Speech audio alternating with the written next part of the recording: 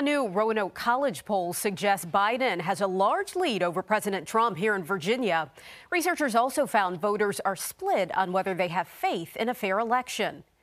And one social media expert from Virginia Tech warns that the spread of false information after the election could make some Americans question the overall process.